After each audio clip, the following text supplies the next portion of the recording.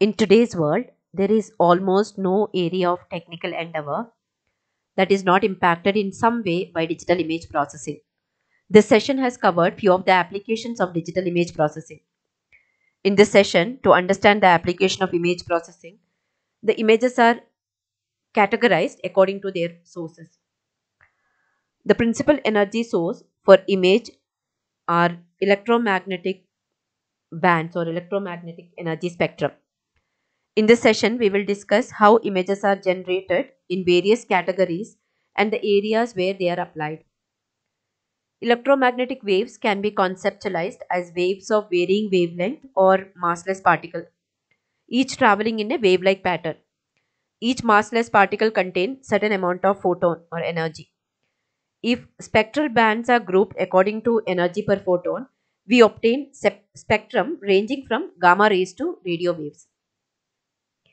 Major uses of imaging based on gamma rays include nuclear medicine and astronomical observations.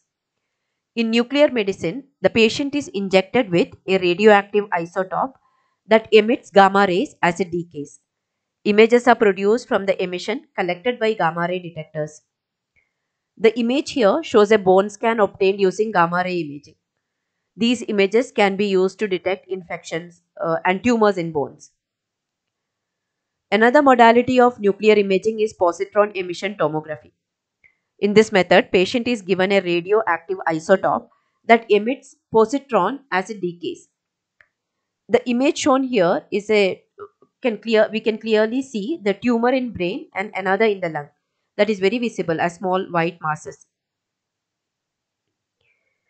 X-rays are the oldest source of electromagnetic radiation used for imaging.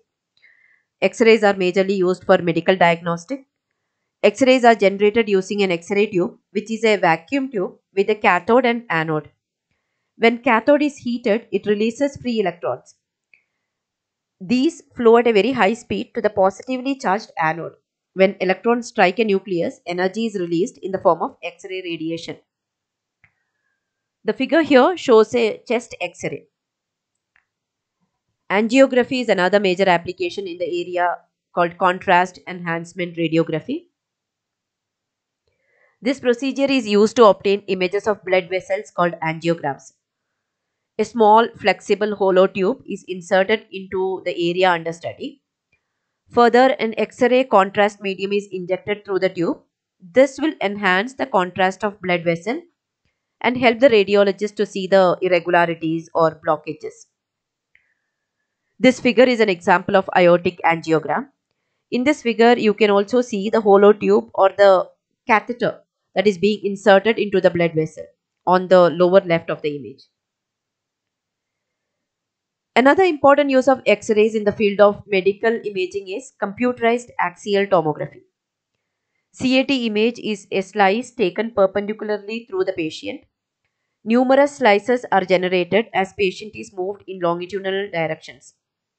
The ensemble of such images constitute a 3D rendition of the inside of body. The image here shows a CAT of human head. Applications in ultraviolet band include industrial applications, microscopy, biological imaging, astronomical observations, etc. Ultraviolet light is used in fluorescence microscopy, which is one of the fastest growing areas of microscopy. When a photon of ultraviolet radiation collides with an electron in an atom of fluorescent material, it elevates the electron to a higher energy level. The excited electron relaxes to a lower level and emits light in the form of lower energy photon in the visible light region. Fluorescence microscopy is used for studying materials that can be made to fluoresce. This figure here shows the fluorescence microscope image of normal cone and cone infected by smut. The application in these bands are too numerous to discuss here. Few of the applications we'll be discussing. Remote sensing is one of the major applications. Images of population centers are used to assess the population growth, shift patterns, and other factors affecting the environment. Weather observation and prediction also are major applications of multispectral image from satellites. In the first figure, you can see the eye of the hurricane that is clearly visible in the image of Hurricane Katrina. Another application in the visible spectrum is automated visible inspection of manufactured goods. The second image shows the controller board of CD-ROM drive. Image processing task can identify the missing part in the board. Third image shows a pill container. Machine can look for missing, incomplete, deformed pills. The fourth image shows the application that can identify bottles that are not filled up to an acceptable level. The principal application of imaging in microwave band is radar.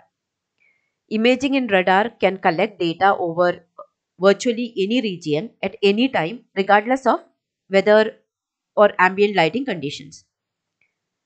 Some radar waves can penetrate clouds, and under certain conditions, they can also see vegetations, ice, and dry sands. In many cases, radar is the only way to explore inaccessible regions of Earth's surface. A radar uses an antenna and digital computer to record its images. In these images, one can only see the microwave energy that is reflected back towards the radar antenna. This figure here shows a radar image covering a rugged mountainous area of southeast Tibet. The major application of imaging in the radio band are in medicine and astronomy. In medicine, radio waves are used in magnetic resonance imaging, MRI. This technique places the patient in a powerful magnet and passes radio waves through the individual's body in short pulses. Each pulse causes a responding pulse of radio waves to be emitted by the patient's tissues. The computer produces a two-dimensional image of a section of the patient. This figure here shows an MRI images of human knee and spine. So in this session, we had discussed few of the applications in each of the electromagnetic bands. In the next session, let us look into the fundamental steps in digital image processing.